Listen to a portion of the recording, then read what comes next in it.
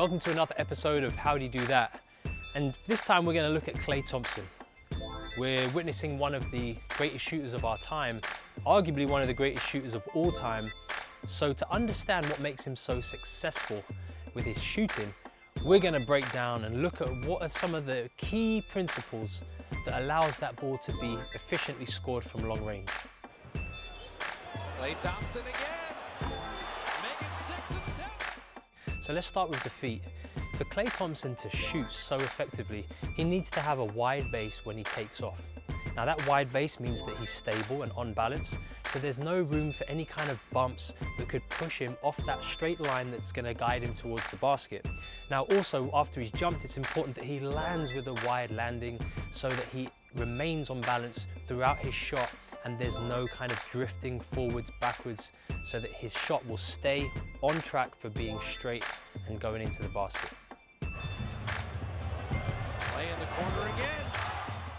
Another key element to Klay's shot is that he's able to get his hand underneath the ball and in the middle, so that ball is being pushed through the middle of the ball so that it stays on target and there's no inward push or outward drift when he's shooting the ball.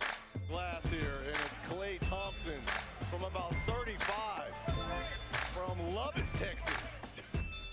And as the ball is being pushed up, he holds a nice high follow through with his elbow going above his eyebrow so that the ball creates a fantastic arc which will allow a great drop angle for the ball to swish through the basket.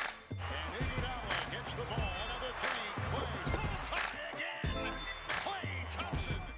So let's piece all these together. We've got the wide base, the vertical jump, hand in the middle and underneath the ball, pushing it up, getting the elbow above eyebrow on the release, fingers pointing towards the basket, and a wide base for my landing.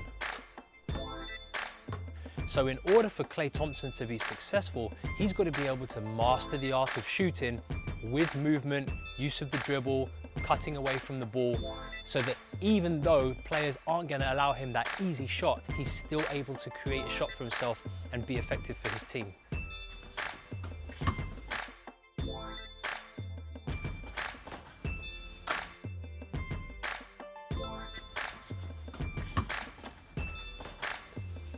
Appropriate.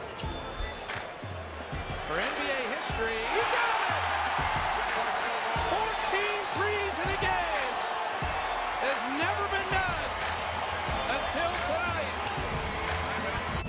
Draymond cycling around, Klay Thompson.